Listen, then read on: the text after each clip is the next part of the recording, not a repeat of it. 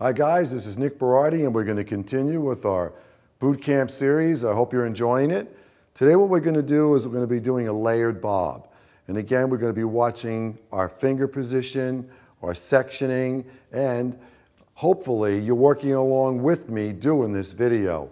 So again, get yourself a doll head and a nice stand, no clamps on the stations, and we'll be working together.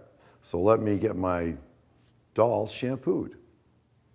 So we're back here with our doll head. She's shampooed, and we're going to first cut our bob shape in because it is a layered bob. But the thing is, since she's going to have layers in her hair, we're not going to get so in-depth cutting this haircut in a bob. Hey, just figure you were in the salon and you're working on your clients, and she wants her hair in a bob that's layered. The last thing you want to do is spend an hour on the bob and then an hour layering it, and she's there for 2 hours. So you need to be really efficient in cutting the outline shape.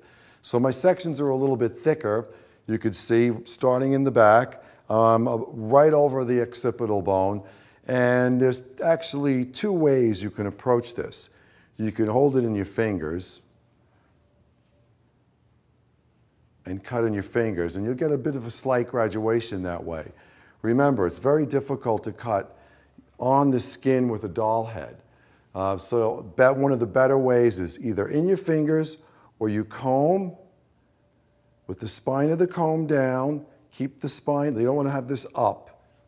Just spine of the comb completely facing towards you, comb, and then you'll cut across. So that's one way to do it, that you'll get less graduation that way, and your fingers. Now, the thing you need to be focused on when you're cutting a bob is always keeping the angle of the scissors slightly down.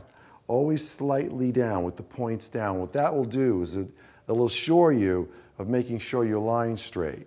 Sometimes when the scissors tips are up, what starts to happen is you round it off. But we'll go into that even a little bit more in depth as we go along. So let's start with our first section.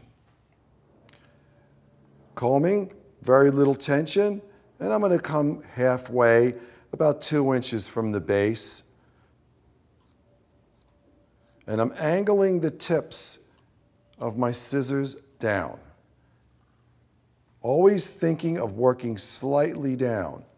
Now this is slightly down. This isn't doing an A-line shape. Working from the profile of the haircut now. Notice I'm standing right in front of the profile and slightly down.